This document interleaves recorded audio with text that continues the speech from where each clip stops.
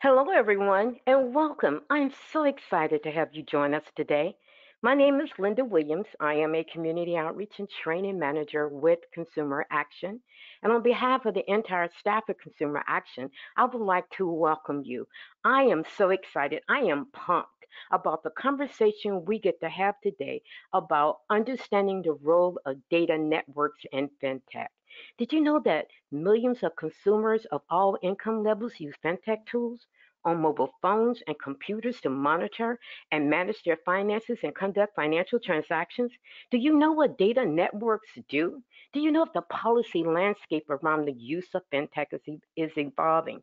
And as fintech continues to grow, are regulators likely to step in and require greater transparency and control for consumers?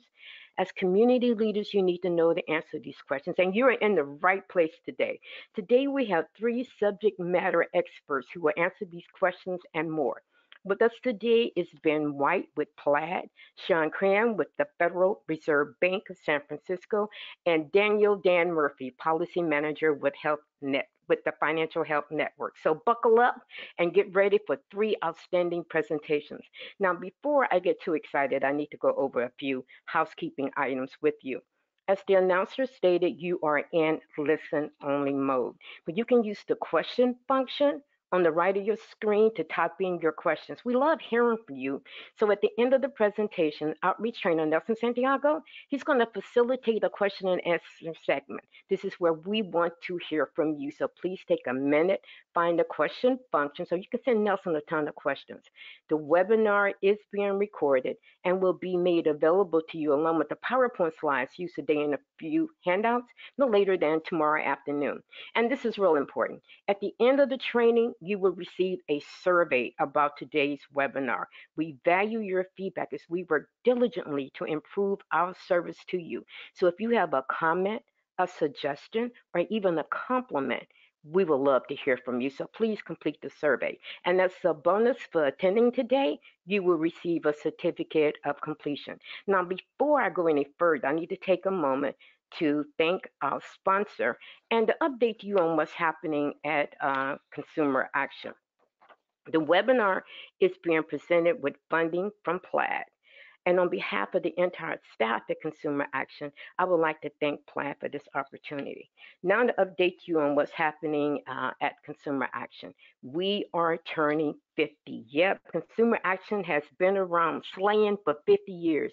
We are celebrating the big 5-0 on November the 16th with a virtual change maker convening with national syndicated personal finance guru, columnist of the Washington Post and author of What to Do with Money When a Crisis Hit, Miss Michelle Singletary. It is going to be a blast, so help us celebrate. Please go to our website and register to join us on our very special day. Now, if you don't know, at Consumer Action, we publish educational materials in multiple languages. Our latest fact sheets are on understanding the data networks, which help you connect your bank accounts to fintech apps, and how data networks help you manage your financial data. Both fact sheets are relevant. They are complete. You can download them now and conduct the training using the materials without adding anything. So please go to our website and download both fact sheets. Now, before I go any further, I would like to lay a foundation for you, if I may, by going over a few terms you're likely to hear more than once today. I'm certain you will hear the term financial technology or fintech for short. As is stated on the screen, fintech refers to the use of modern technology, such as the internet and mobile apps, to develop powerful financial services too for consumers and businesses. Data sharing is another term that you would hear more than once a day. Many fintech apps rely on consumers consenting to share their financial information, meaning they share the data from their bank and other traditional financial services account with their chosen app so that the app can work. Our guest speakers will get a little more in the weeds about data sharing during their presentations. Data networks is another word that you'll hear a lot today. As indicated on the screen, data networks are companies that help consumers connect their chosen fintech app to their financial services. I think you get the picture. So let's move on to the agenda. This is where we're headed today. At Consumer Action, we believe in making learning fun. So we open up every training by testing your knowledge on the topic of the training with our most popular game, How Much Do You Know? Today we have three true or false questions on understanding the role of data networks. Following the game, I will introduce you to our guest speakers in the order that they will be presenting. A question and answer segment led by Nelson Santiago will follow. I will come back, tell you how to donate to Consumer Action, and wrap up. So let's get started with the game. This is how the game is played. We have three questions. All are either true or false and related to today's topic. I will read the question. You will use the question function to answer that question. After we close the poll, I will tell you if the question is true or false and why. At the end of the game, the person with the most correct answers get to walk away with the bragging rights to the How Much You Know game. So let's roll out the first question. Are you ready to go?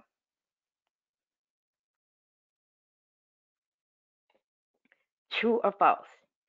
FinTech refers to any technology that is used to digitize, streamline, or enhance financial services. Is that true or is that false? FinTech refers to any technology that is used to digitize, streamline, or enhance financial services. A couple more seconds. Let's close the poll and look at the results. 94% of you says it's true. 6% says it's false. 94% you've been listening because that is absolutely true. There are fintech tools for viewing and managing your financial account, sending and receiving money, paying bills, tracking and analyzing your spending, creating and updating a budget, and working towards your financial goals. So that is absolutely true. Let's move on to the next question.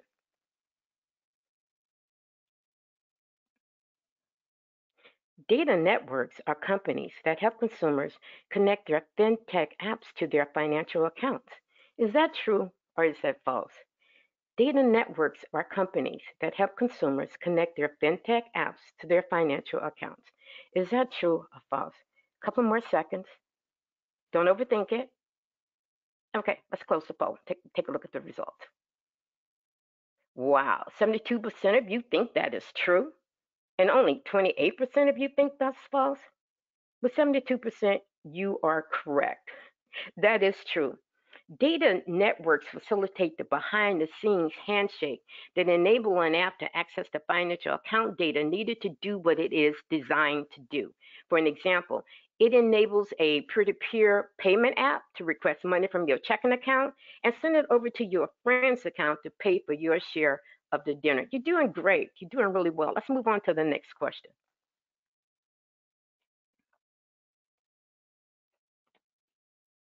Trusted data networks use APIs, which not only keep login credentials private, but also may allow consumers to limit the data they share. Is that true or is that false? Trusted data networks use APIs, which not only keep login credentials private, but also may allow consumers to limit the data they share. Is that true or is that false? Don't overthink it. Okay, let's close the poll and take a look at the results. Wow, 81% of you think that's true, and only 19% of you think it's false. 81%, you're correct. It is true. All of the questions were true today. And API is another term I think you're going to hear a lot today. An API is an application programming interface. It is a dedicated interface that allows you to share your financial account data with an app without having to share your account login credentials. An API not only keeps your login credentials private, it also allows you to control what data is shared and for how long. Now, for more information about data sharing and control, remember those fact sheets I talked about earlier? Go to our website and download those fact sheets. Now, are you fired up and ready for our featured presentation? Our first speaker today is Ben White. Ben leads research and advocacy in North America on the policy team at Plaid, a financial data connectivity platform that enables consumers to access and share their financial data to power their favorite fintech tool. Ben previously worked at the Aspen Institute Financial Security Program, where he researched fintech and financial inclusion, consumer debt, and retirement savings. Prior to Aspen, Ben was the head of the business development at Onward Financial, a fintech employer-based financial platform. Welcome to the webinar, Ben. Following, following Ben, we have Sean Creehan. He is a senior fintech risk and policy advisor at the Federal Reserve Bank in San Francisco. Ben is the fintech team lead for financial health and inclusion at the Federal Reserve Bank of San Francisco. He heads efforts to embed financial health as a principle in the Fed's assessment of new technology. During the COVID-19 crisis, he led a team of economists, bank supervisors, and community development specialists that innovated policy support for small businesses.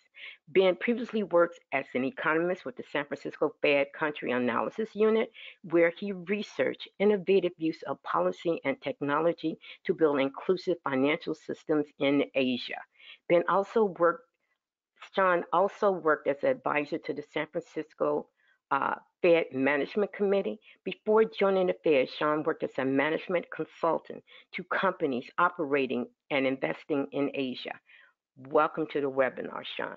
Our last speaker is Dan Murphy. He is a policy manager at FinTech Health Networks.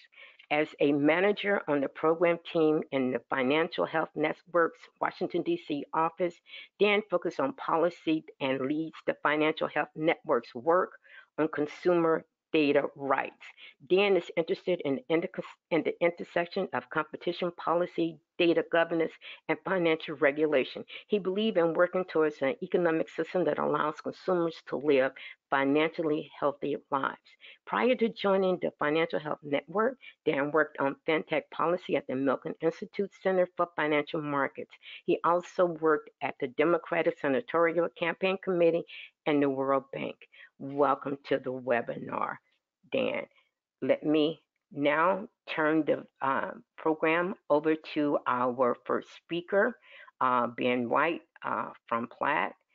Ben, you have control of the board. Well, thank you so much, Linda, and thank you for bringing that amazing energy to this session. I am also energized to share with this incredible group a lot of interesting knowledge and hopefully useful information for you all to take back and share with your communities and your constituents on the role of data networks. Oh, sorry about that. So my name is Ben White. As Linda said, I work on policy, research, and advocacy at Plaid. If you haven't heard of Plaid before, you're going to learn a lot today. Today's topic is the role of data networks in fintech. You've probably heard the word fintech pop up a lot over the past year, whether in the news or on billboards or even at your bank. Data networks, however, might be newer to you, and I'm excited to share more with you about data networks today. We're hosting this webinar with Consumer Action to educate community organizations and consumers who use fintech on how they could take advantage of the innovative products and services available to them, while maintaining their privacy and security on the internet. Data networks have an important role to play in this system, so it's critical for consumers to know what we do. To quickly run through our agenda, I'm going to start with a high-level perspective on what fintech is, and share some data from a recent survey Plaid ran of US consumers on how they use fintech and how it affects their financial lives. Then I'll go into some detail on the role your data plays in fintech and why that matters.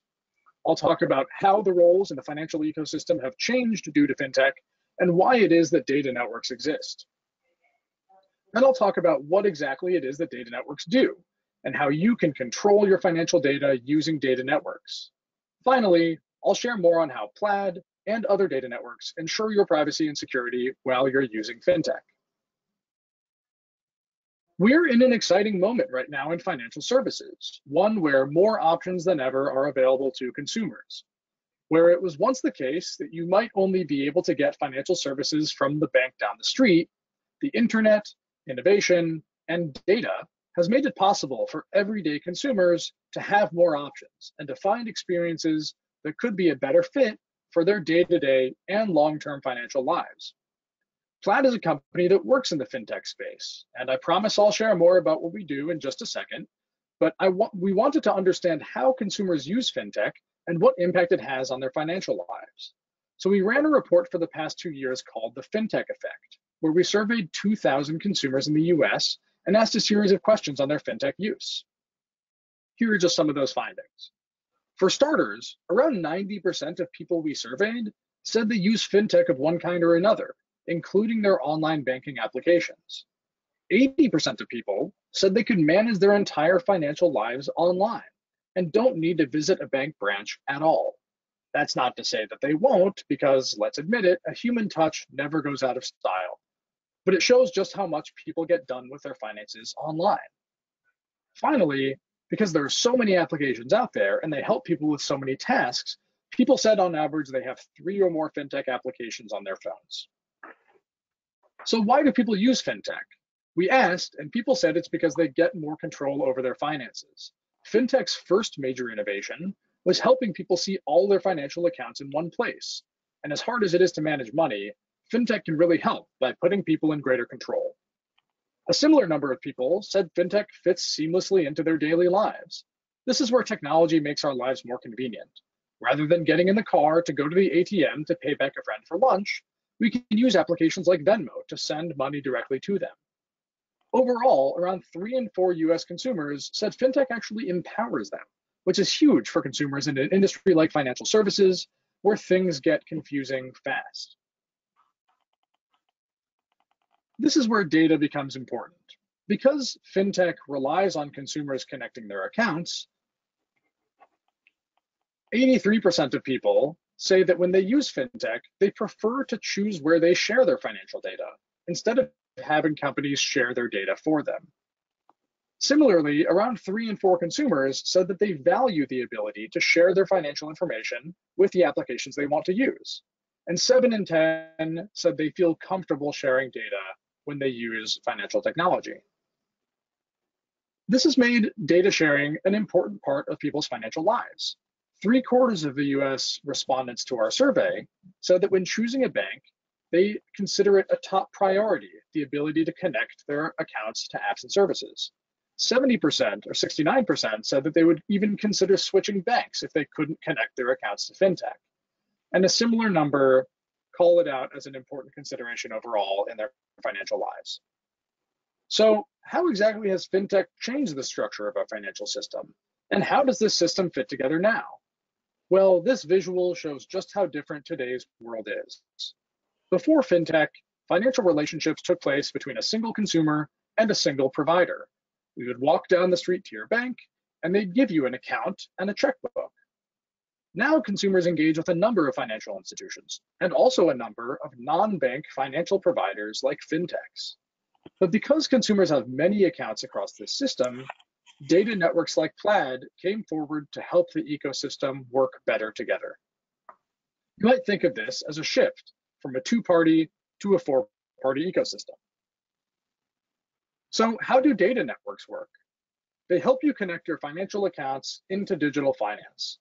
Plaid has connected over 5,000 fintech applications to over 11,000 financial institutions today, and has helped millions of Americans connect to digital finance. Plaid is also regulated under federal and international law as a company operating in the finance and technology space. The reason data networks are necessary is that with 11,000 financial institutions and 5,000 applications in the United States, it takes a lot of technical work for a single fintech provider to plug into all 11,000 of those banks.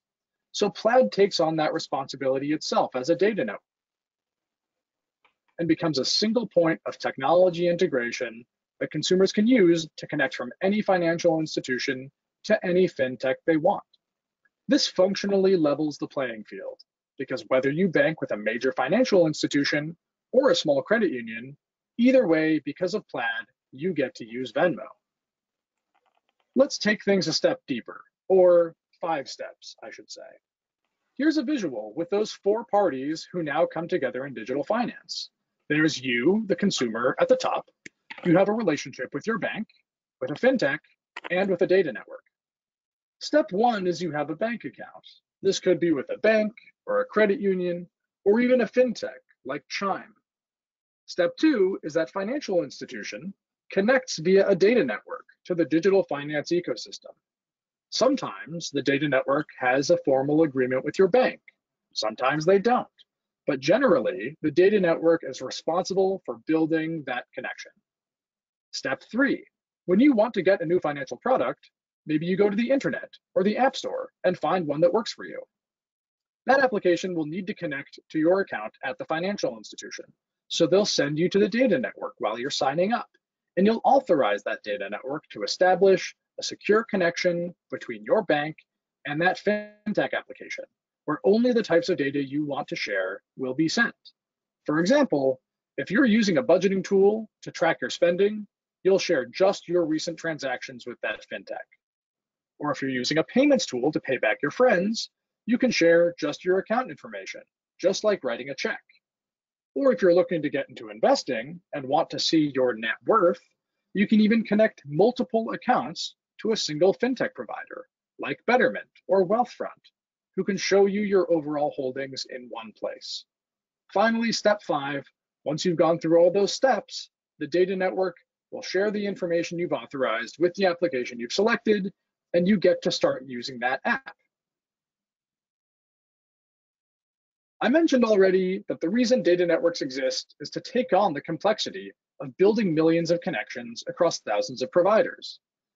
The important thing to know is that data networks are the safer way to share financial information. Plaid was founded on the principle that people have a right to their financial information.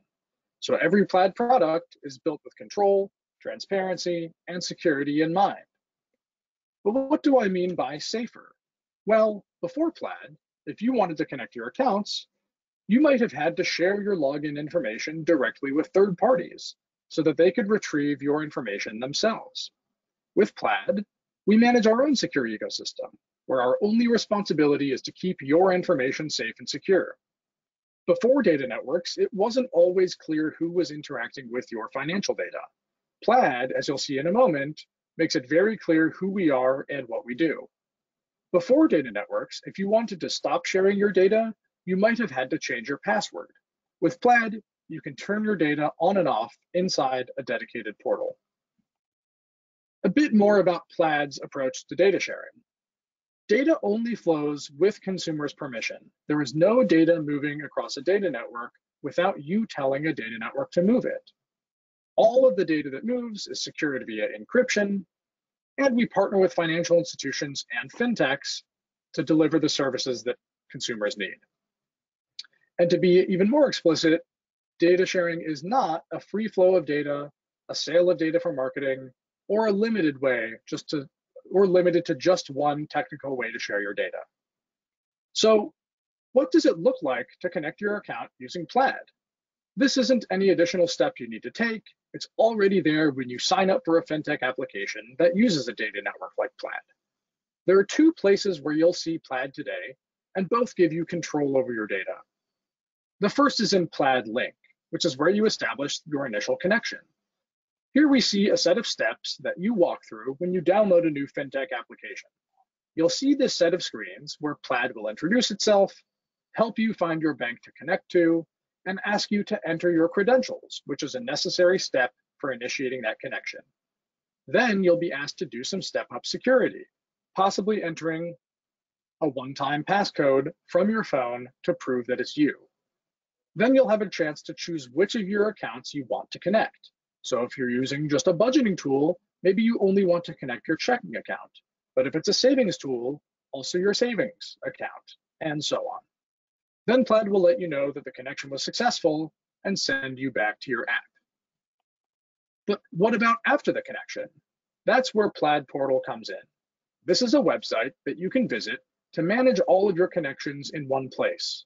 You can visit Plaid Portal today at my.plaid.com, create an account, and see and manage your connections across all of your institutions and applications. Plaid Portal has 3 modules: Activity, which is an overview, Accounts, which is your financial accounts, and Apps, which is the FinTech applications you've connected to. If you click on financial institution, it will take you to a page showing what accounts and data types you've connected and which apps you've connected them for. And you can manage connections, including revoking access to stop the flow of data. Just know the applications will not continue to work anymore if you stop sharing your data with them, because it is the data that you're sharing that helps those applications function. And this is the view from the Manage Apps page where you can do the same actions. Plaid's business as a data network depends on our ability to keep consumers safe. So we practice the highest levels of data security, encrypting your data, using multi-factor authentication, and building on the most secure infrastructure and monitoring around the clock, with security testing and collaboration with partners. If you or any of the consumers you're working with want to learn more about Plaid safety practices, you can visit plaid.com/safety. So that was a lot of information. And to recap, 3 takeaways for this group. Number 1, FinTech can help consumers have more choices for managing their money. 9 in 10 consumers use some sort of digital finance technology today. Number 2, data networks enable you to connect and control your data. They work with your bank and with FinTechs to keep your data secure. And number 3, you can use data control dashboards provided by some, but not all, data networks. Visiting pages like my.plaid.com can help you to control your data. And that concludes my presentation. Thank you all so much for joining us today. I will be around for the question and answer at the end. Back to you, Linda. Thank you, Ben. Now, audience, while I'm turning the controls over to our next speaker, which is Sean, you have time to type in a few questions in your question box. Okay, Sean, you have control. Okay, thank you, Linda. Thank you to the Consumer Action team for having me, and thanks, Ben, for that informative first presentation. My name is Sean Creehan. I am a senior FinTech risk and policy advisor at the San Francisco Fed and lead our work on financial health and inclusion. Before I begin, I have to give our usual disclaimer at the Fed, which is that my comments today reflect my own personal opinions and views and do not necessarily reflect those of the Federal Reserve Bank of San Francisco or the Federal Reserve System. So just as a quick overview of what I'm going to talk about today, I just really want to give everyone a sense of the massive and somewhat opaque still data ecosystem that is really motivating a lot of our discussion today. It's creating a lot of opportunities for businesses and customers, and also introducing new risks. And then I want to talk a little bit about key needs around transparency, business responsibility, consumer control, kind of where we are in terms of policy and regulation and where we may need to go, and just the challenge and the complexity around these issues. So just a little bit about our team at the San Francisco Fed. I come from the San Francisco Fed's FinTech team. We sit within the Division of Supervision and Credit. So think the folks that help supervise financial institutions as part of the Fed's role beyond its role as a central bank handling monetary policy. We are one of the 3 main federal banking regulators. But so our role within that broader mission is to promote responsible and inclusive innovation in the financial system through supervision, thought leadership, and outreach. So we're a go-to source within the Federal Reserve on all things FinTech. We do a lot of industry and community engagement, like today's event. And then we're aiming to embed financial health as a first principle in the Fed's assessment of new technology, and that's what I do. Behind me is a big team, and that includes one of the country's foremost experts in consumer financial data issues. My colleague Caitlin Asser has helped me prepare for this event. She's actually on a rotation, otherwise she'd probably help me today. But we have a real depth of expertise on this, and so would also welcome outreach later on and look forward to the questions. But just very quickly, I mentioned this concept of defining and embedding the concept of financial health. Just wanted to give you a flavor for what I mean by that. And I know we actually have a colleague, Dan Murphy, from the Financial Health Network that will be following me, and his organization is a great resource for this as well. But just if you think about moving beyond concepts of basic financial access and thinking about your consumers that you're working with, thinking about the outcomes of the financial services which they engage with using these new sources of data and companies like Plaid that are enabling a lot of connectivity. But thinking of it from the perspective of payments, does someone have the ability to transfer and receive funds, including wages at a low cost and a cadence that works for their life? From a savings perspective, do they have access to safe, liquid savings, earning a market rate of interest, and then thinking about indicators of these various outcomes. So from the payments perspective, what's the average speed of a payment, average cost?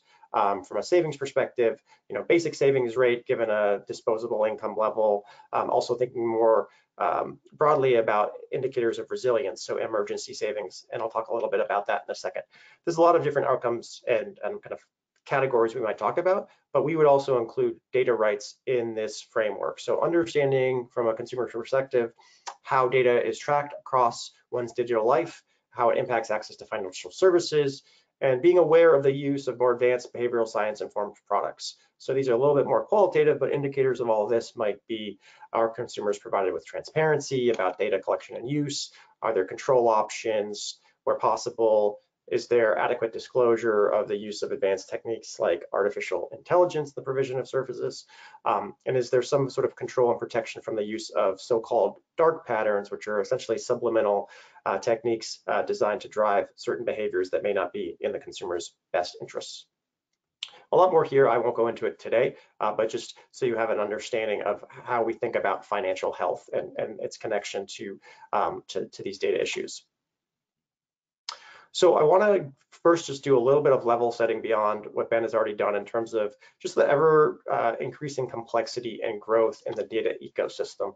This is just one visual of the rapid growth and just the amount of data out there, data breaches. This is kind of from a security perspective, but just so you have a sense of the growth, even from just a few years ago, by 2025, we're expecting a fourfold increase in the amount of digital data ever created just over the span of 6 years. And if you go back to 2012, so a 13-year period going up to 2025, you're talking about 175 times an increase. And it's just growing and growing at an exponential rate. And there's really no indication that this pace of growth is going to slow down at any point. But so just something that you're probably all aware of, but really just a lot of data out there across society, across the economy, across the financial system. So along with this, we're seeing changing social attitudes around data. We're seeing large tech firms in competition with each other over the use of these data. And an example of this would be Facebook and Apple in disputes over new features of the latest iOS that are designed to create more controls around privacy, but may impact the business models of other major tech firms. The rise of so-called nutrition labels, so consumers being a little bit more aware, or maybe demanding more disclosure, more information around the use of their data. And I think one thing I would really emphasize here is kind of an evolution beyond a common discussion around privacy. So I think for a long time in the United States, there's been a real focus on that, understandably so, but really a broadening of attitudes. So thinking beyond just privacy, but how is the data being used? Is it in the background kind of affecting the way services are delivered to me?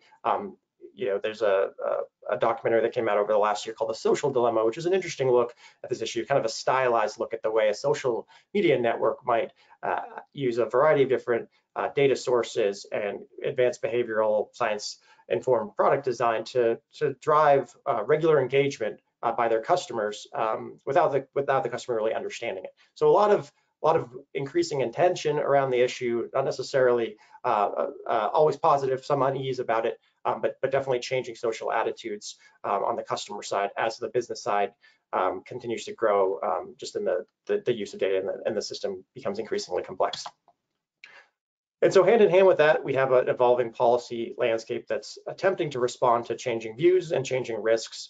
So if you think back to the previous decades, a traditional focus area here would be, well, first of all, legal permitted government access to certain data that has some broader use for the government's ability to conduct anti-money laundering or counter-terrorist financing, or just a variety of different activities from a law enforcement perspective. From a cybersecurity perspective, of course, there's been a lot of attention paid to this issue for many decades in the financial industry specifically, which in many ways is considered a leading sector for cybersecurity, but just focused on the breach and the security of the data.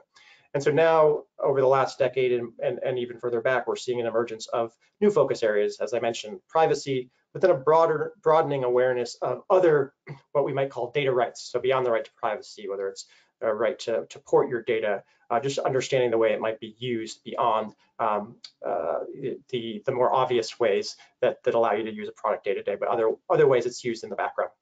And then perhaps most excitingly for people like all of us on this call is the rise of open banking. And so you've actually seen the Biden administration coming out with new executive orders around this, but the idea that these data flows can permit kind of a range of new access to financial services just by connecting data better between various financial service providers and their customers.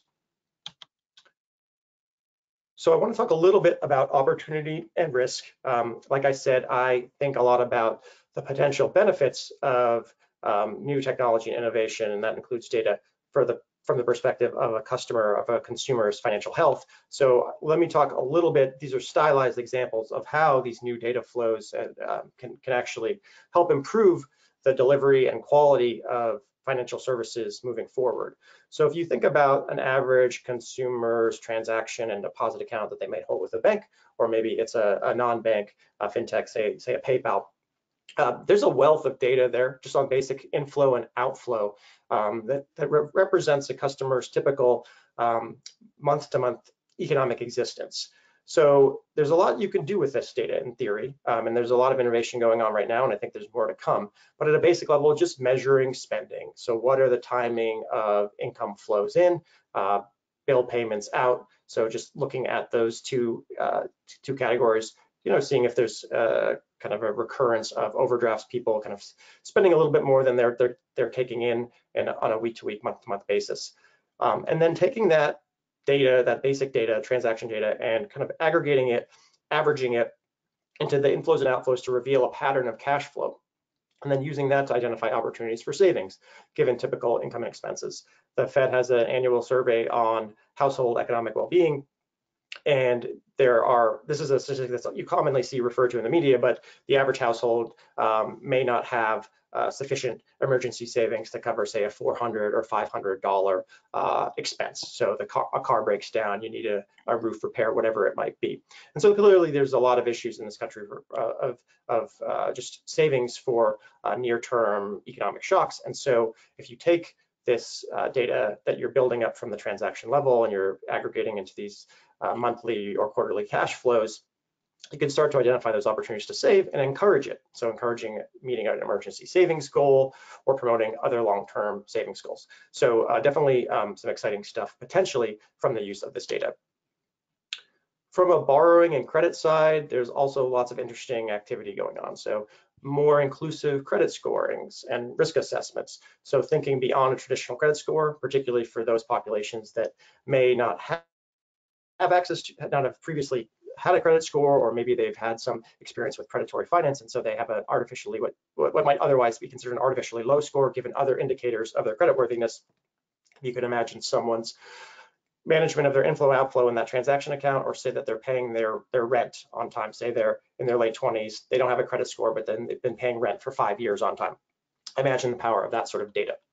From the perspective of after borrowing and connecting to the formal credit system, monitoring your debt load, tracking for sustainability, being able to educate customers.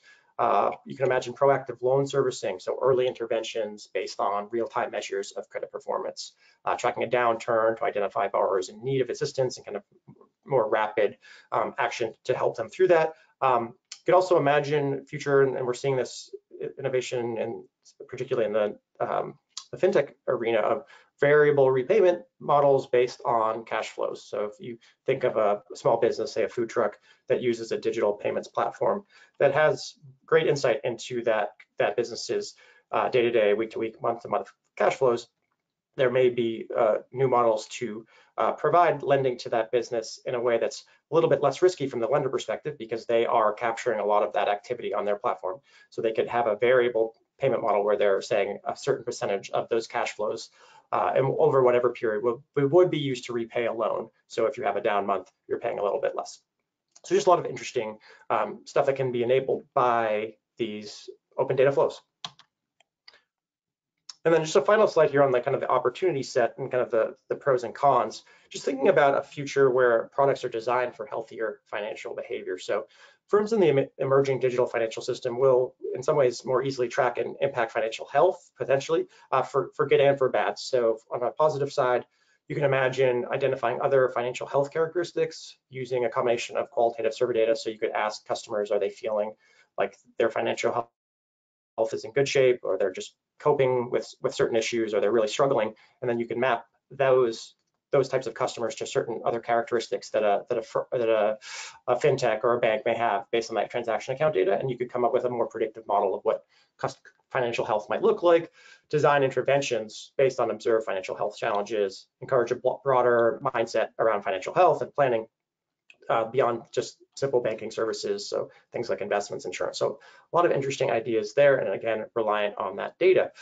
On the downside, there are areas where new techniques, so behavioral science informed product design, which could be used for good, could also be encouraging behavior that may undermine financial health. There's a graphic here. It's a rocket emoji. You may have followed the meme trading of early 2021, particularly around the stock GameStop, but there are a number of other stocks involved. But there was a lot of concern that new platforms were encouraging the use of sophisticated financial products, and kind of using low friction, well-designed user interfaces, plus things like gamification or other behavioral science techniques to create endless engagement or otherwise undermine a customer's ability to recognize or manage risk to the detriment of their financial health.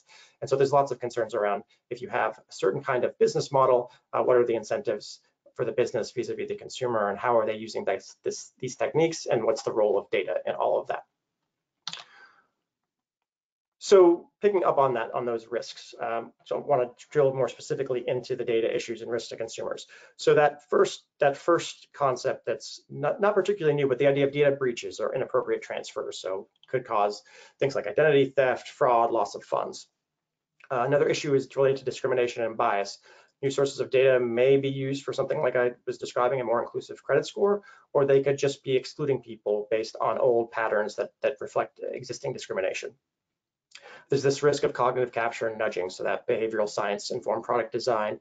Are there other business models that are driving this activity? So I think it's well understood that a lot of social media firms are mining data for the purpose of advertising, but I mentioned another example there where you might have a firm whose revenue is driven by so-called payment for order flow. So the more that a customer base trades on a stock platform, an investment platform, the more money that that business could make. And so what are the incentives there to use this data combined with sophisticated design techniques to drive what we might consider unhealthy behavior?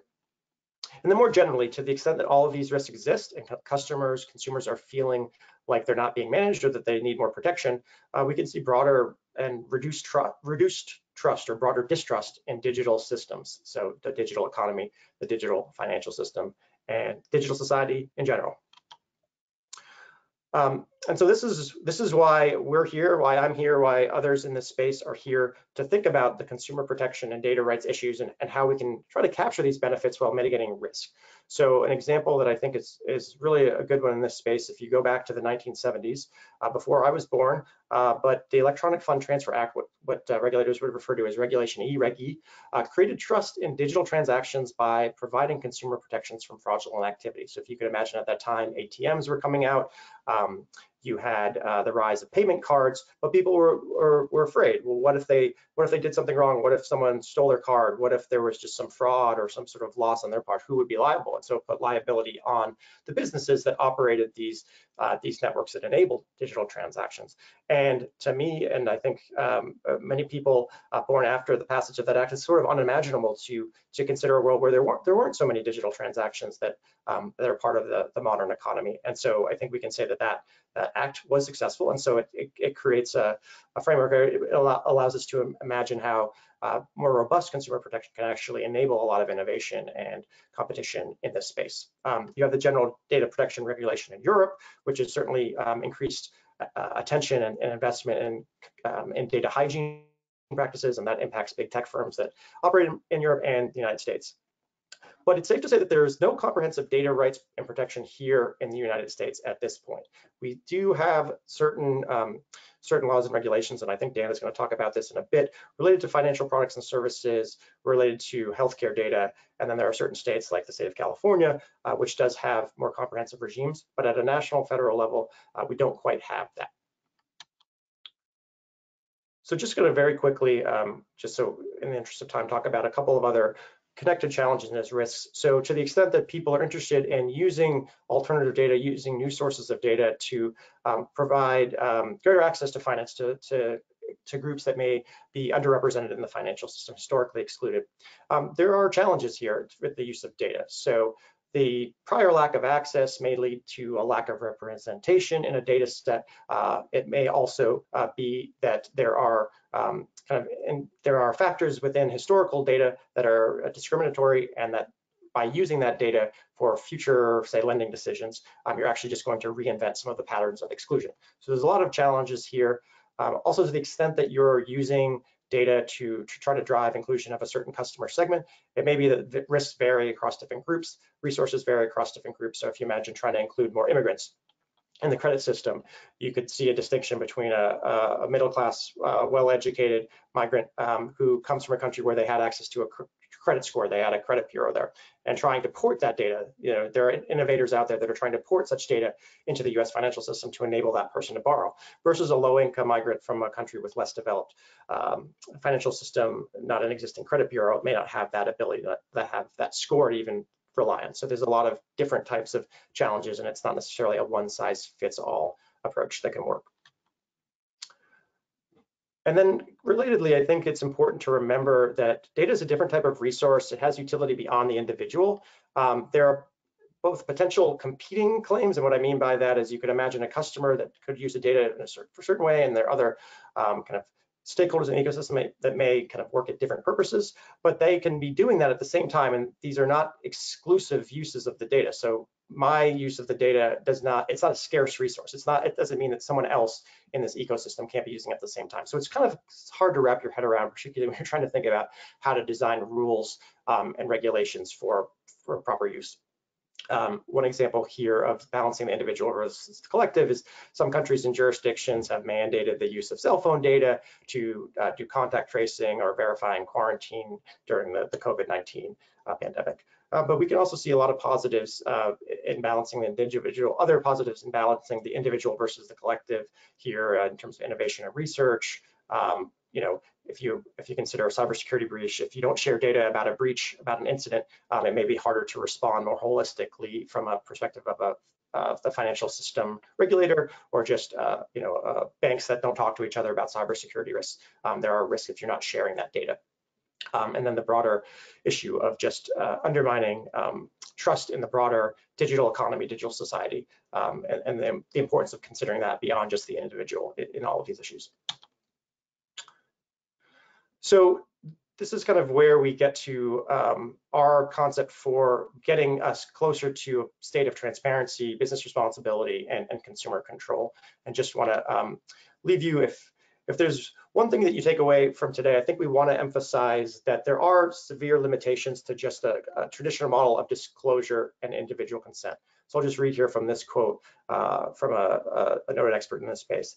Data subjects have the fewest resources of every party in the chain of data flows, and they are on the wrong side of substantial information and power disparities.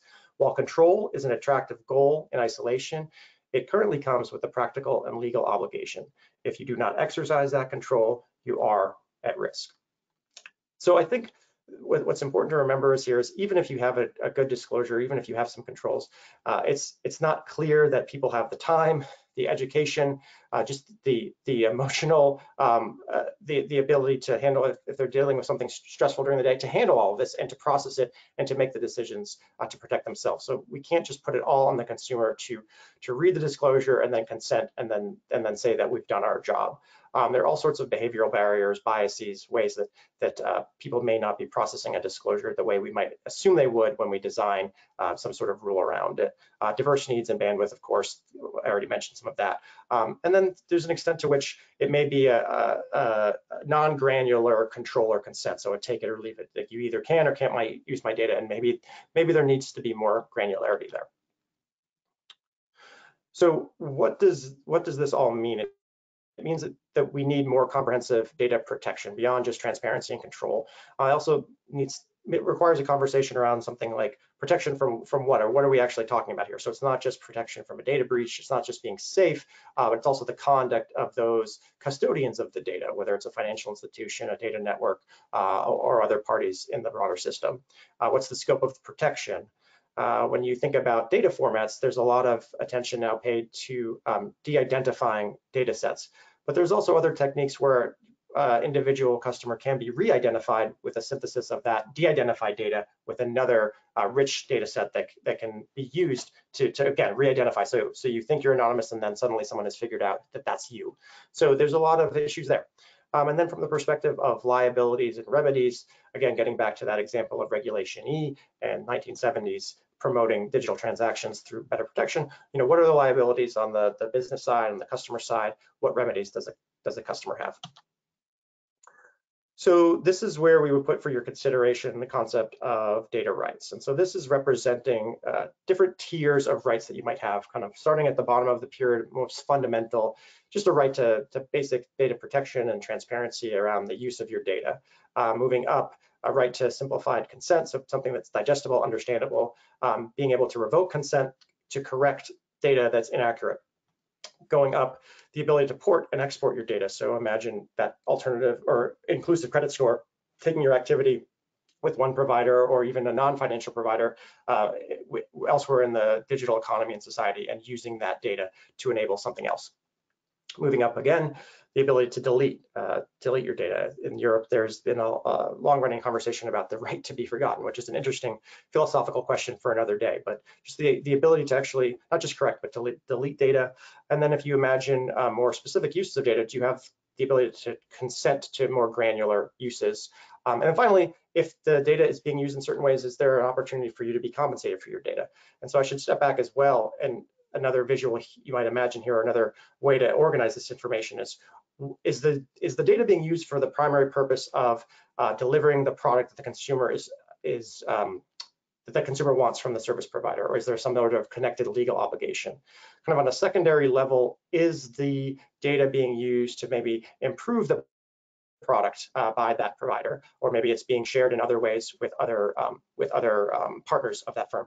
And then kind of more on the tertiary side is there another way that the data is being monetized? And so understanding those different uses introduces different tiers of potential data rights. So if you imagine that kind of more tertiary use, it's not really getting me access to a product, it's not a legal obligation, it's not even really improving the product that I want to use.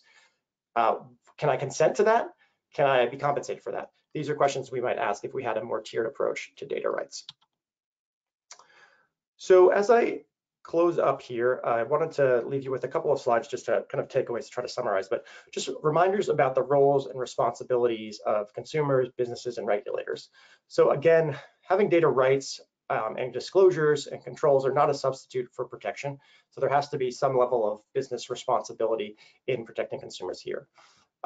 Second, again, this is complicated. Data are a shared resource. It's not just about ownership at an individual level or at the firm that's offering a service. They're a shared resource. There are competing claims to a certain extent, and they're not necessarily exclusive, even if they're competing, because I can use my data, you can use my data, we can all be using the data at the same time. It's not a tangible thing that one person controls at any one time. And then, as you can imagine, and as I've already said, and Dan will probably go into in a second, this is a complex policy space.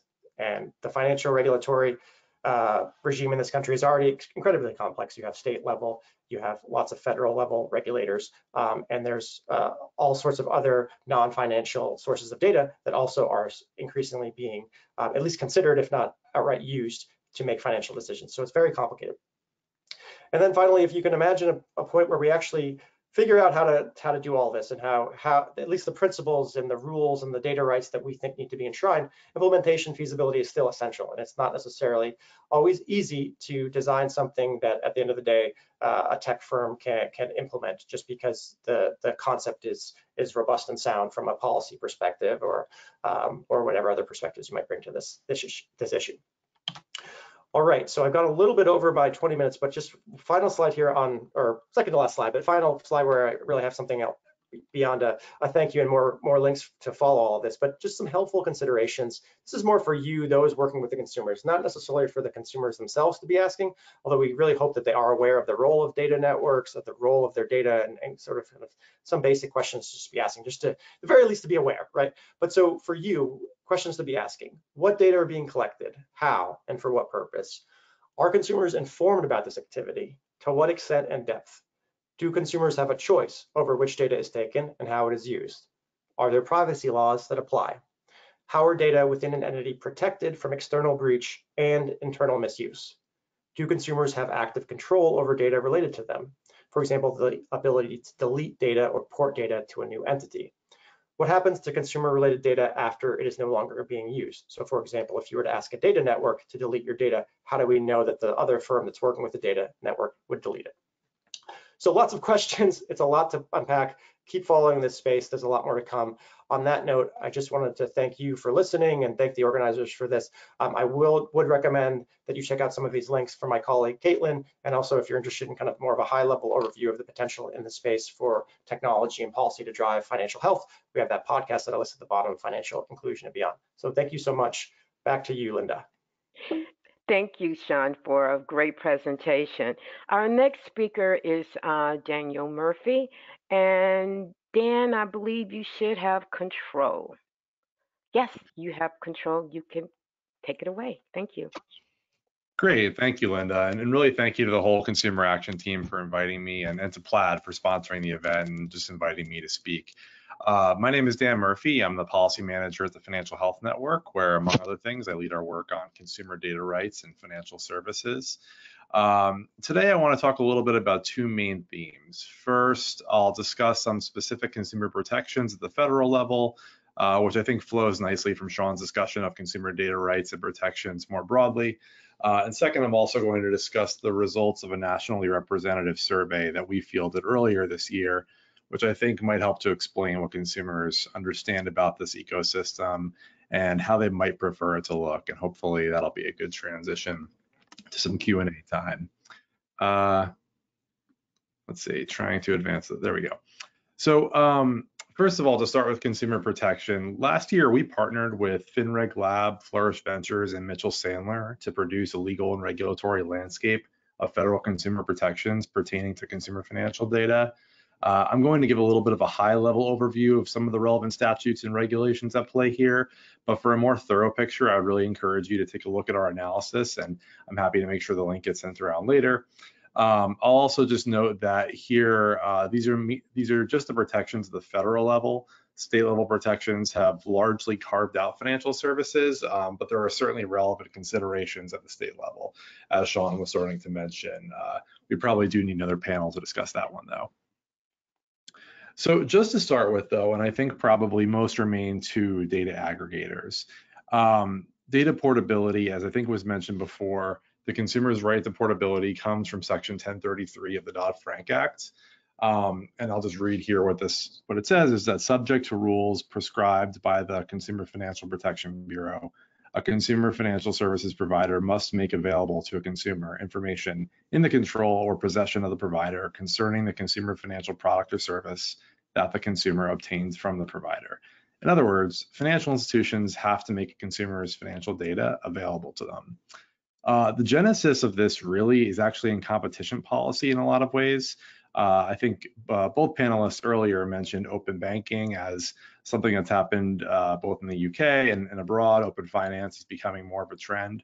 The idea in some other markets was really just that financial services wasn't a terribly competitive space, and that one reason for that were information asymmetries that were preventing a lot of competition, particularly in the small business market, but also in consumer financial markets, and that giving consumers more transparency was a way to try to mitigate those and bring in some new entrants. So, this has kind of been an international trend, but in the US, Section 1033 is our version of that. The president's executive order, as Sean mentioned before, actually encouraged the CFPB to undertake a rulemaking on 1033. The CFPB was already in that process. The comment period closed earlier this year on advance notice of proposed rulemaking. But basically, it sounds like this is going to be happening, and it's good that there's going to be a rulemaking on this because there's a lot of open questions. Just to take a few, for example, one open question is what data are covered by Section 1033? And relatedly, whether and under what conditions could a financial institution restrict data access? So, for example, if a particular point of data is something that they don't think they should have to share, where is that line drawn? Also, whether and under what conditions they must permit data access to agents and representatives acting on a consumer's behalf. Plaid is one data aggregator. There's a number of other data aggregators or data networks that access consumer financial data on behalf of consumers. And so that's a big question as well. What processes and protections should be required regarding consumer consent? Ben showed Plaid's consent flow, but there's others out there as well. And the question is, are there particular procedures that data aggregators and others should be required to follow? And how does Section 1033 interact with pre-existing statutes and regulations, which I'll move on to now.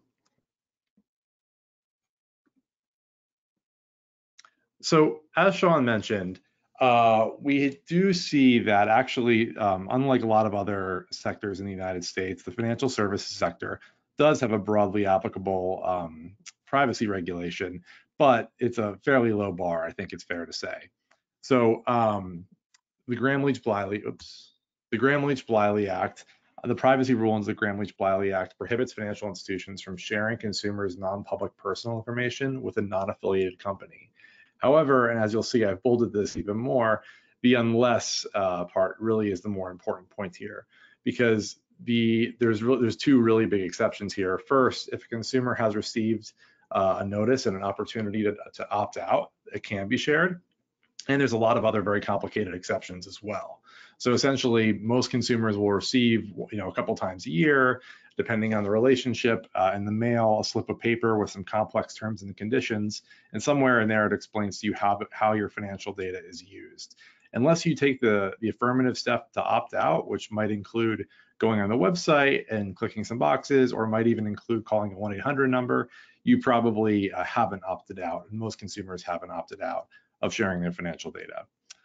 The safeguards rule from a security perspective is also under Gramm-Leach-Bliley, which establishes standards and requirements for the storage, security, and protection of financial data. I won't spend too much time on security, but this is also a really big piece here, and is also woven in through some of the other statutes I'll talk about as well. And then also under the Fair Credit Reporting Act, FCRA imposes a variety of obligations, the permissible purpose for which a consumer report can be obtained, the kinds of information that can be obtained in a consumer report, and the circumstances under which a consumer report information can be used for marketing purposes. So from a privacy perspective, the financial services sector actually has more protections than a lot of other sectors in the US, and I think the GLIBA privacy rule loopholes are really a good way, or really the biggest example of the fact that it's really a very low bar. Now, moving on from privacy and sticking with the FCRA theme, another really important piece of financial data in particular is accuracy. And anyone who's followed the stories of Equifax and the stories of a lot of other credit reporting issues, just last week, I think the CFPB came out with a new report saying that both Black and Latinx communities were more likely to have a high degree of inaccurate credit reports. There's a lot of issues in the credit reporting industry as well that make accuracy protections really important.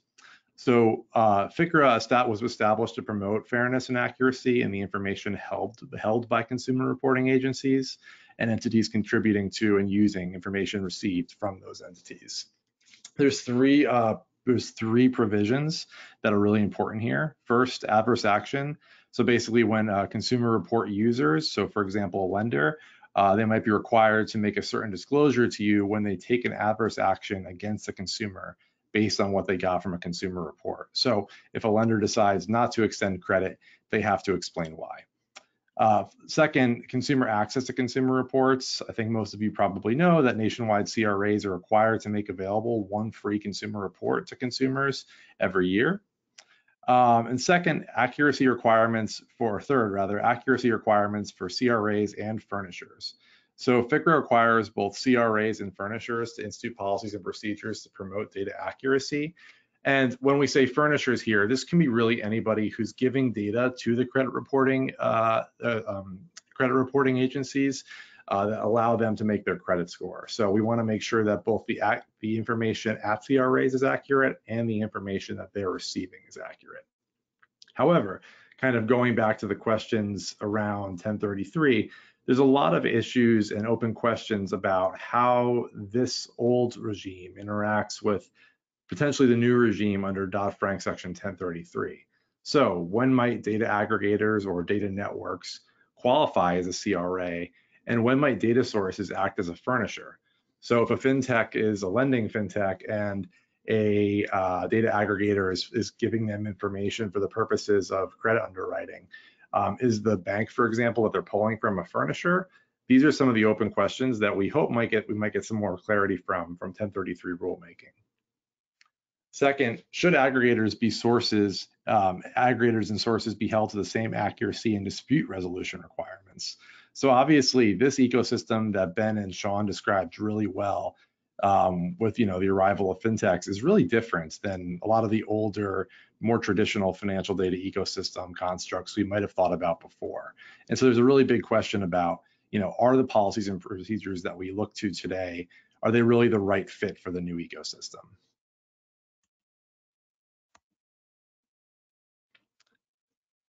And fairness is another big issue as well, which I think Sean touched on as well. So the Equal Credit Opportunity Act, along with the Fair Housing Act, ECOA prohibits discrimination in credit transactions. The law states that discrimination can come in the form of both disparate treatment and disparate impact.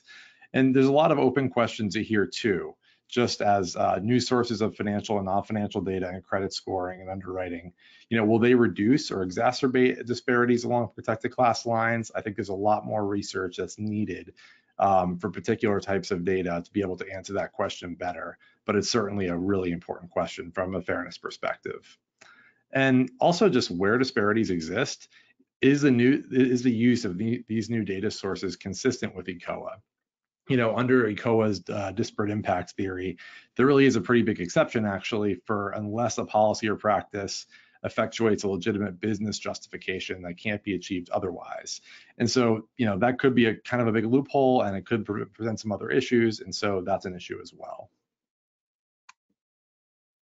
And finally, and Sean already touched on this with his credit card and ATM example, so I won't spend too much time, but a related issue here is really liability under the Electronic Fund Transfer Act. So this governs various types of electronic fund transfers from consumer accounts. It addresses consumer financial data in a number of ways, not only from a liability perspective, actually, but there's some open questions about how EFTA should be applied to emerging business models such as PFM apps, so apps that allow you to see multiple accounts in one place, or digital wallets, which really aren't quite a bank account, but you might be transacting from. There's a lot of questions there too. And maybe most important from a 1033 perspective and from a data aggregator perspective, are consumers liable for unauthorized transactions due to a data breach at a data aggregator or misconduct by an employee of an aggregator?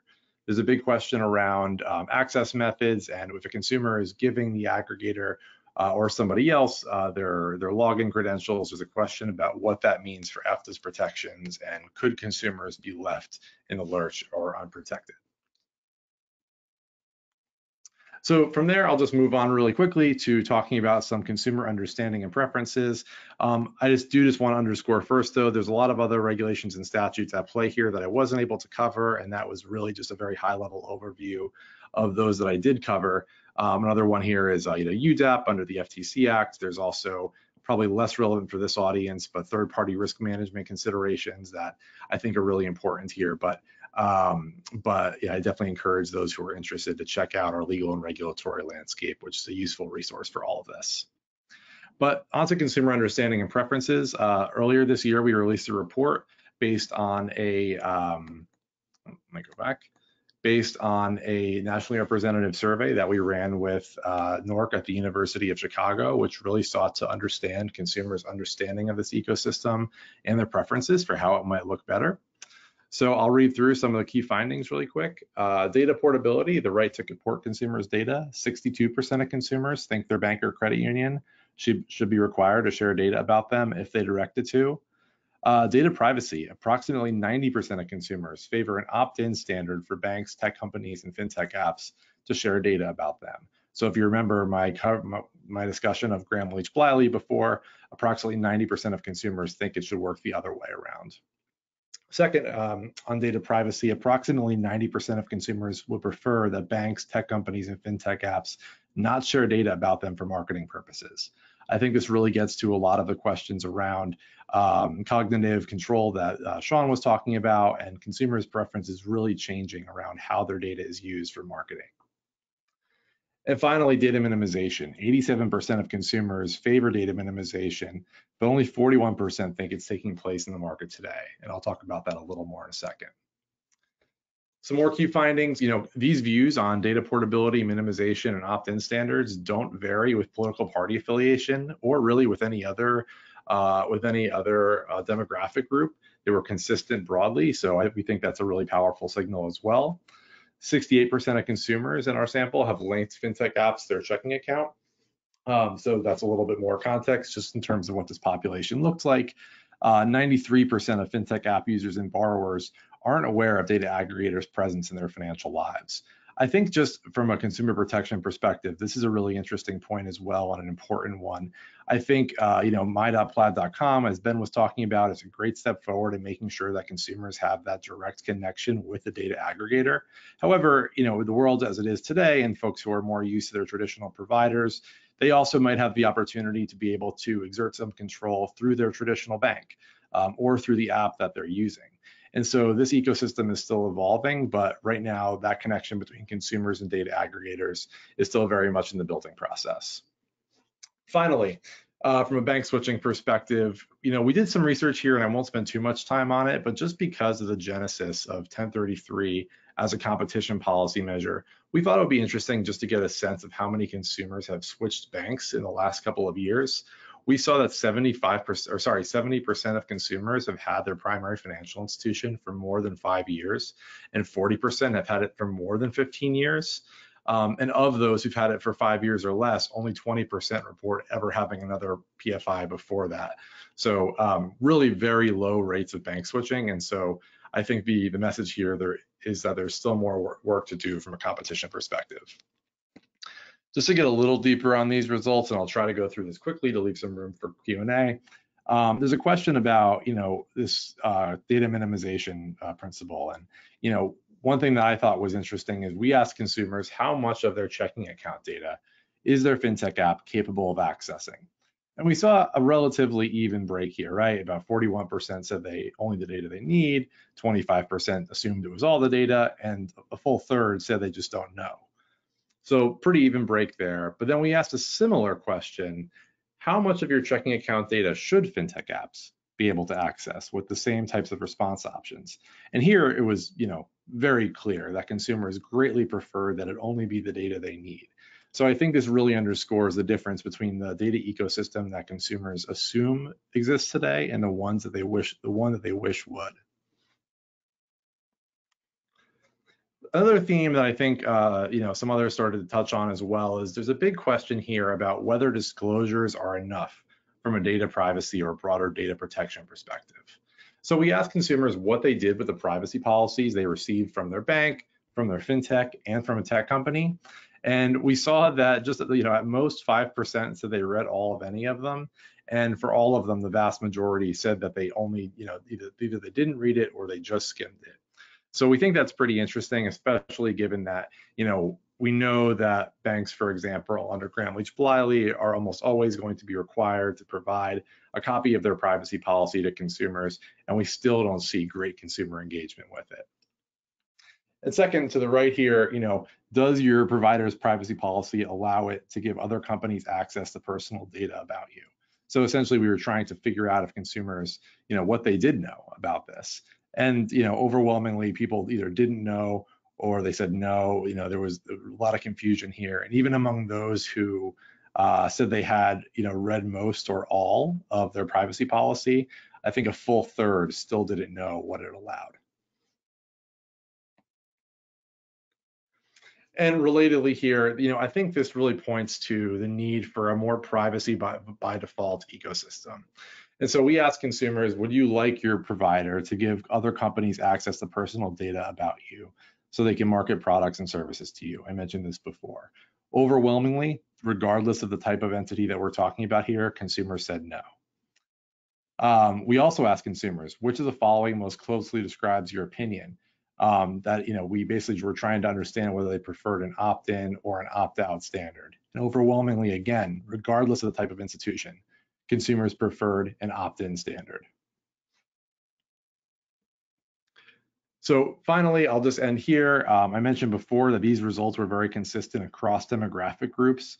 I think maybe one of the more interesting ones for a variety of reasons is just that they were consistent by party ID. There's a lot of polarization in today's world, but we did find that this is one thing where Republicans, Democrats, and Independents were really in lockstep on. So I would just encourage you to check out the report if you're interested in more information, and I'll end it there to make sure we have some time to chat. Daniel, thank you. Audience, please help me thank Ben, Sean, and Daniel for such great presentations. Now, audience, it's time for us to hear from you. It's time for us to move on to the question and answer segment. Start typing really fast and put those questions in. Nelson, do we have any questions for our audience? Yes, Linda, thank you. And yes, please feel free to type in questions as we begin this Q&A session. We do have a couple of questions related to safety. If we could maybe dig a little bit more, anyone who wants to touch on it. Somebody says that, based on what was said about Plaid today, they realize that safety is important. But their concern is the ability of retrieval of the financial information submitted and received from a fintech, say over a cell phone, if there's a hack. How safe is that, and what happens? Hi, this is Ben from Plaid. I just want to make sure I understand the question. That the concern is over the device being the cell phone, or where? Yeah. So the question is simply that what if there is a hack? You're doing all this on your cell phone. If your cell phone is hacked, one, could there be information on the cell phone? But is there another way that a hacker could get the information? So. Well, I guess what I would say there, and appreciate the emphasis, of course, on safety, and I'm glad to hear that came through.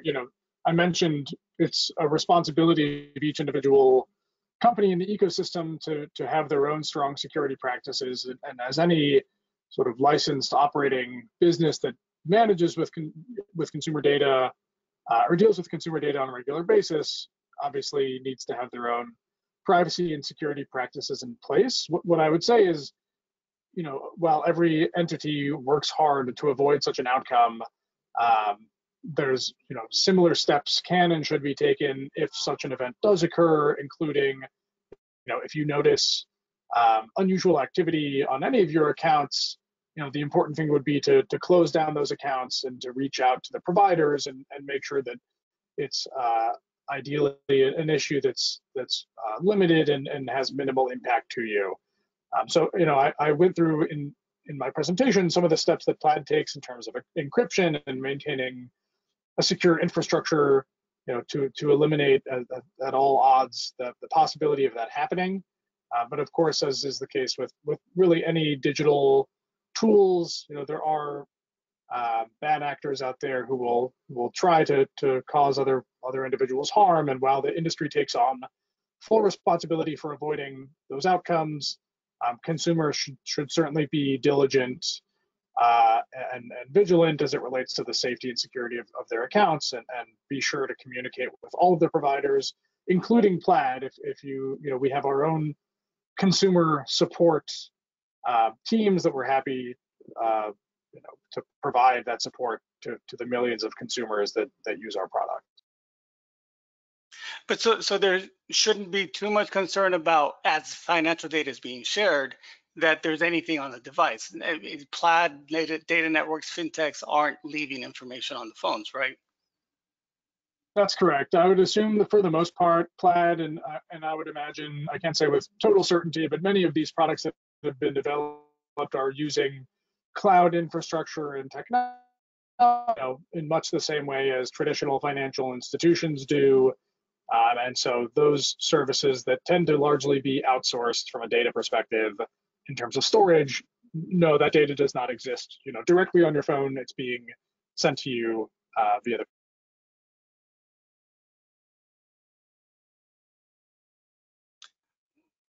Great, thank you. Similar, somebody's asking, how concerned can you be about when you hear things like the Robinhood hack that recently happened? It was, I understood to be, I guess, somewhat limited, but are those kinds of things going to continue happening? How concerned should we be about that as we are using more and more fin?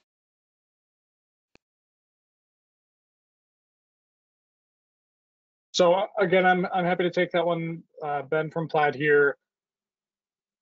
Of course, every company operating in the space takes incredibly seriously the privacy and security of its consumers. And when incidents like that happen, those companies will take whatever steps are required to keep that data secure. What I would say is, there's not much that's necessarily specific to fintech with regards to, greater exposure to breaches or hacks. I think it's sort of an unfortunate factor of living most of our lives digitally now, that this information does exist online. And again, for all the information that you could want about specifically how data networks keep your information secure, please visit the websites that we referenced earlier. And I have to imagine that many of those fintech applications have their own web pages that provide similar information. Hey, and this Sean, is the Financial Health go ahead, Network. Dan. I'll just, thanks. I'll jump in there for 1 second. I do think that, Ben's right that, hacks are going to continue to happen broadly at different types of companies. And that's probably not different in financial services than in other types of entities. But I think what is different and what consumers should be mindful of is just the monetary harm that could, for example, occur if their account were to be hacked in some cases, or identity theft can have real implications for a consumer's credit. So consumers really should be reviewing their statements with a fair amount of regularity to make sure that there's no unauthorized transactions. They should also be taking taking the opportunity to review their credit report every year to make sure that there's nothing fishy on there, there's no inaccuracies. I think from the financial perspective, those are really the two main things consumers should be on the lookout for. And was that Sean was going to add something? Or Yeah, I think Dan covered a lot of that, but just think of this at the Fed, and particularly financial supervisors think about lines of defense, and just like I said, and others on the call have said in their presentations, there are a lot of obligations on the business side, but there's a role for every customer to play. I think that Robinhood hack involved some aspect of social engineering. And so that involves connectivity to a consumer using some sort of digital tool or a phone call, but it also involves them, maybe sharing some sort of information. And so definitely being aware of that, and just thinking about the different tools that they have. The earlier question on a cell phone vulnerability, just also asking whether there's two-factor authentication that the consumer should be using. That should always be the case with a financial institution, but just being aware of these other tools and the individual's role as a line of defense. And related to this, if either because of a hack or unrelated to a hack, if there is unauthorized use, I know that there's some open questions, and Dan laid them out, but how are those kind of complaints currently being resolved?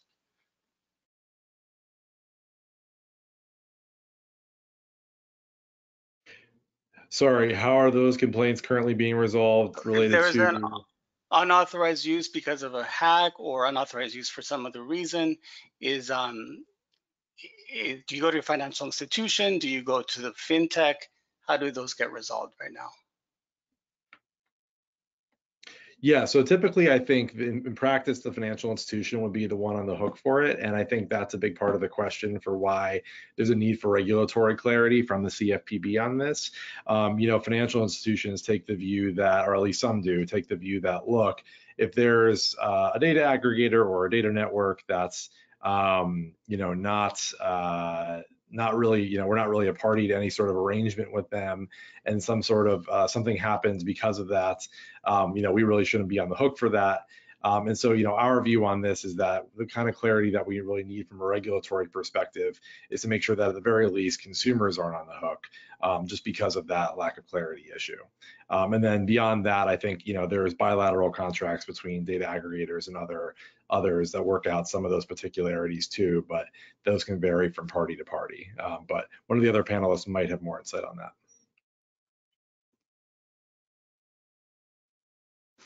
If not, I'll move on to the next question. This is about how data networks work, a little bit about just how they work. One is there a fee, for example, to use Plaid, as was the program that was discussed earlier? Is there any kind of fee for Plaid Link or Plaid Portal? If not, how does Plaid make money? Great question. So no, there is not a fee to consumers to use these tools. Plaid is what's called a business-to-business company. So Plaid's customers are generally digital financial applications, a lot of fintech companies, but also some financial institutions as well, some mortgage lenders, essentially any company that operates today in the digital financial space will work with Plaid in order to compensate Plaid for providing the service of establishing those connections. So for example, when you download an application and go through the steps that I had shared earlier of connecting your account to that application, typically that application will compensate Plaid for establishing that connection, and then on a going forward basis, depending on your use of that application, there tend to be some ongoing fees. So from a consumer perspective, to the extent that some of these applications charge a monthly membership, the case could be made that part of that compensation, as part of paying for the overall service, a portion of that service is accounting for the fees that fintech company or financial institution are paying to Plaid. But no, today there are no products that Plaid offers directly to consumers for which consumers pay a fee. Great, thank you, Ben. Somebody's asking, if a fintech company shares my data with companies that are using algorithms, what is their responsibility to make sure those algorithms are free from bias?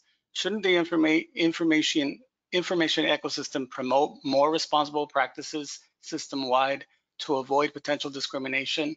We don't know anything about whether those companies have tested their algorithms for bias or not. Any thoughts from anyone?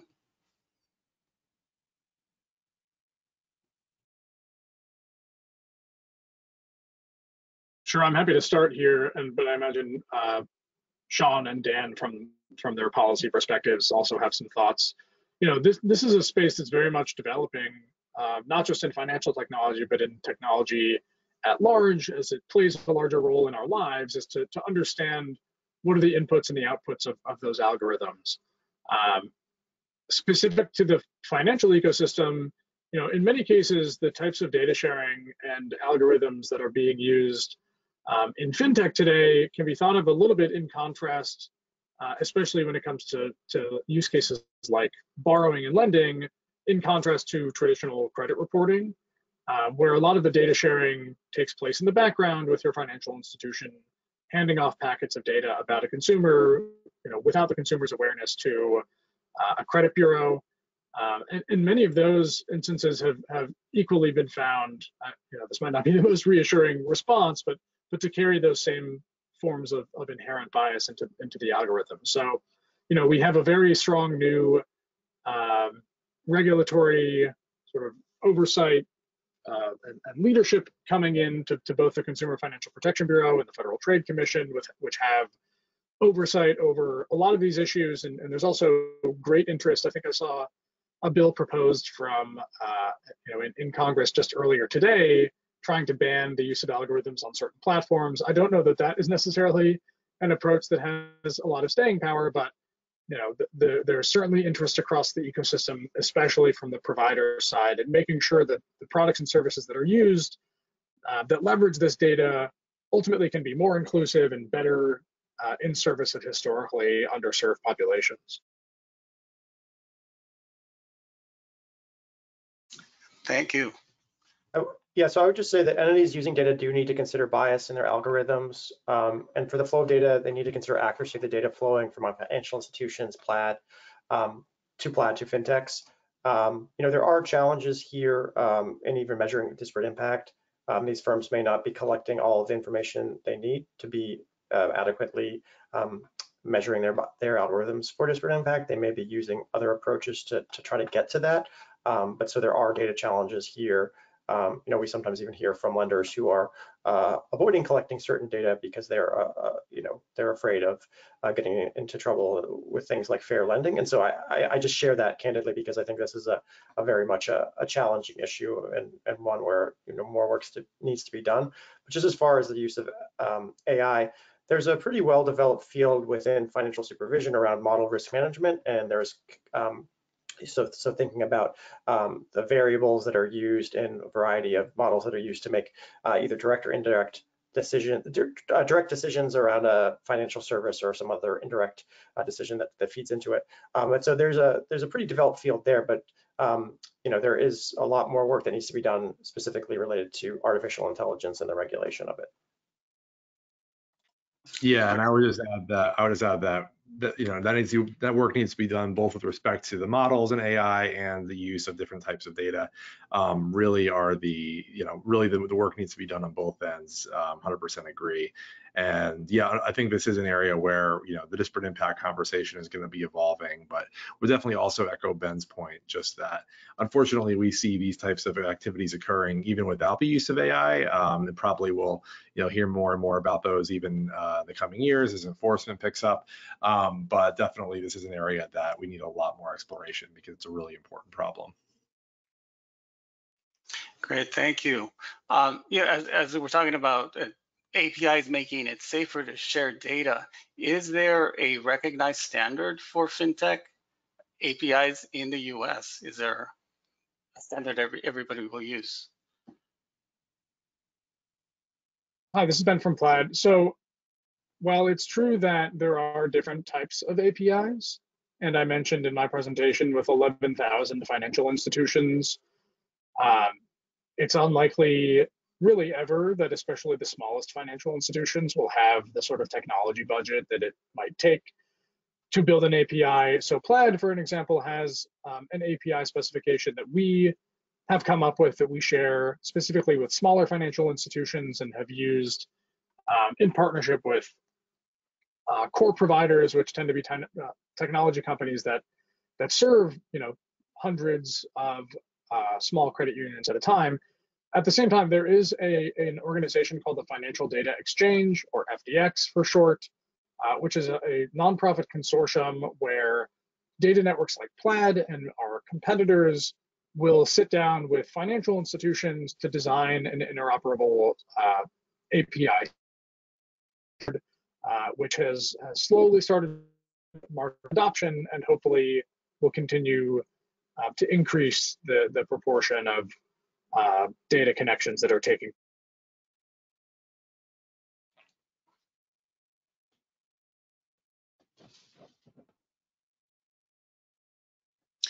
Ben, I think we're not hearing you right now.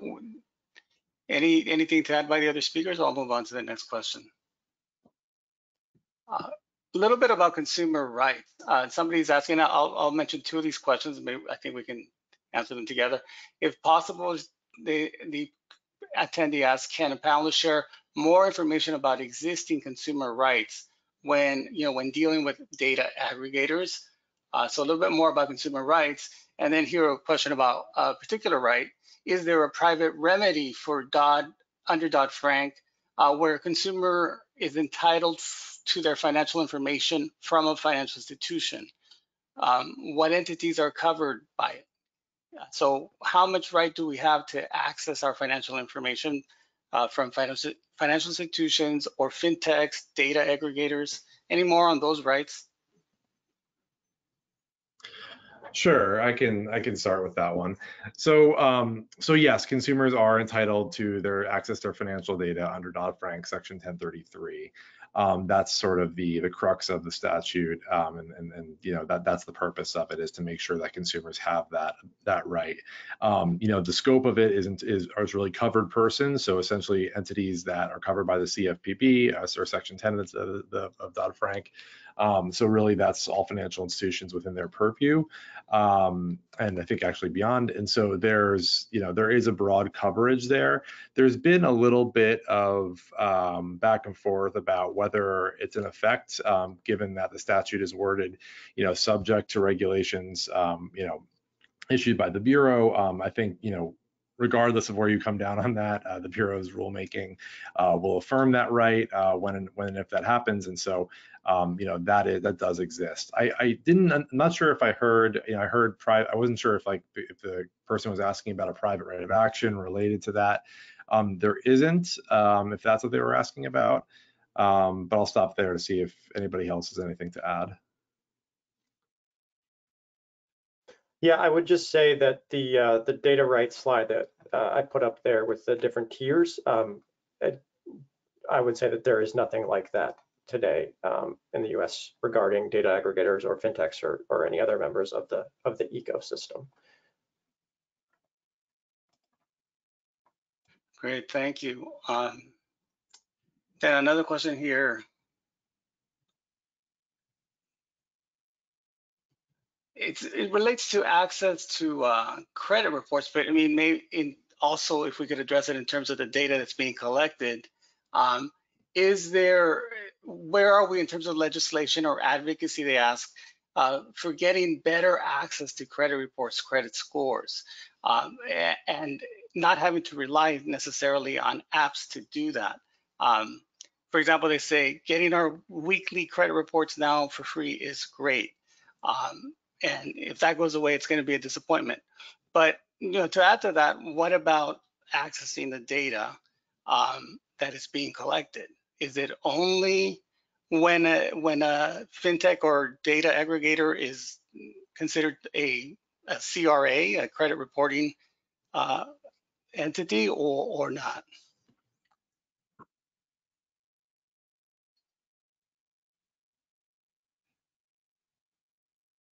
Does anyone know about that?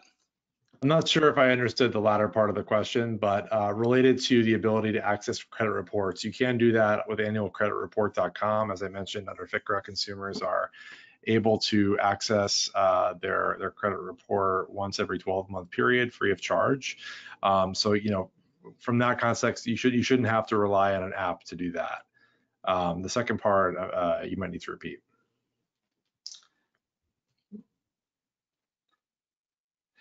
Yeah, no, it was just about, you know, the fact that we can get them. We have more access now, but that may be going away, and so that would be a disappointment. But moving on, we have another question here. Really, they're asking, you know, it gets a little bit confusing to find out where to learn about, you know, what you need to know about this. What is it one go-to site to understand how to access your data when you have access to data, where to learn what is being gathered? So hopefully some of the work that we've done with consumer action here can provide a lot of that information. The 2 fact sheets that were released earlier this week also include links to some of those pages that that Plaid has on our own website. So the Plaid information will be specific just to Plaid, and that's why we wanted to work with consumer action to put together materials that are more broadly applicable to the entire FinTech ecosystem. So would certainly recommend visiting the FinTech privacy website at the Consumer Action homepage. Great, and we will be providing those links. And then I think the last question, since we're running over time, people are asking here about how much do fintechs profit from personal data that they collect and perhaps that they sell? If they profit a lot, would they ever permit consumers to have even more control of their own data? Do you get more control? Go ahead. I think it's hard to say right now. I'm not sure that there's a direct connection between the amount of control and the profits that fintech companies make. I would also say, these companies are in the business of providing products and services, not of selling data. And so to the extent that they're successful and profitable would be a result of them having provided a good service to a consumer or a small business. In terms of providing greater control, that's really what we hope will be some combination of policy efforts to come down from the Consumer Financial Protection Bureau as part of their Dodd-Frank 1033 rulemaking, and also some of the private efforts that are underway, like the Plaid portal dashboard that's accessible today. I would say in terms of where's the best places to go to actually control that data, I do think it will be data networks like Plaid who will take it upon themselves to be the control panel for consumers and their data. So I can go next on this. I would just kind of take it back to the question about what is the use of the data. So is it the primary use where it's necessary to deliver the specific product or service that the consumer is looking for from this provider? Or is it fulfilling some other legal obligation that the provider has? Is it maybe more secondary? Is it potentially improving that product and service for the broader set of customers, and so the consumer can at least understand that. But then it's the tertiary use. Is it something else? They're like an analytics product that this fintech or data network is providing as another service that they're profiting from. I think customers understanding that, and then understanding, is it really necessary for this level of data to just kind of get the product that I want, or get that connectivity between my fintech and my traditional financial institution? Is it necessary? And so I think once you start thinking of these uses of data in that way, and then connecting it to these ideas of higher order rights, depending on the use, it starts to make a little bit more sense. Now, that's a lot to ask of a consumer, but I think for groups like those represented on this call that are listening, and thank you so much for doing so, I think that can be a helpful way to start to educate your consumers. Excellent, thank you, Sean. Linda, I'll turn it back to you. We are over time now. Thank you so much, panel. Great. Thank you, Nelson. Thank you, Ben, Sean, and Dan. Thank you for those fabulous presentations and hanging in there and answering all of our audience questions. You rock. Thank you so very much. Again, this webinar was presented with funding from Plaid, and we want to thank Plaid very much for this great opportunity. Now on to the good stuff. If you enjoyed this webinar as much as you enjoyed your favorite latte, well, take the money for that latte, put it in a check, and mail it to us at Consumer Action Attention Membership Giving at 57 Post Street, Suite 611, San Francisco, California. And another way that you can help us is by subscribing to our YouTube channel. As I mentioned earlier, the webinar is being recorded and it will be placed on our YouTube channel. You can go and subscribe to our YouTube channel. It is free, and it would help us continue to bring the webinars that we are bringing to you free. Again, a special thanks to our amazing speaker. Please, audience, join me in sending them the love. We appreciate them being here. And thanks to you, our fabulous audience. Thanks again for joining us today. Now, one last thing before we go. I notice that some of you haven't registered for our 12-2 webinar on housing insecurities. We still have a few slots available, but it's filling up. Now, if you're interested, send me an email. Hit me up at linda.williams@consumer-action.org, and I will make sure that you get a VIP invite. I look forward to welcoming you back on December the 2nd. In the interim, please stay safe. Sean, Ben, Dan, thanks again. And everyone, enjoy the rest of your day. Goodbye.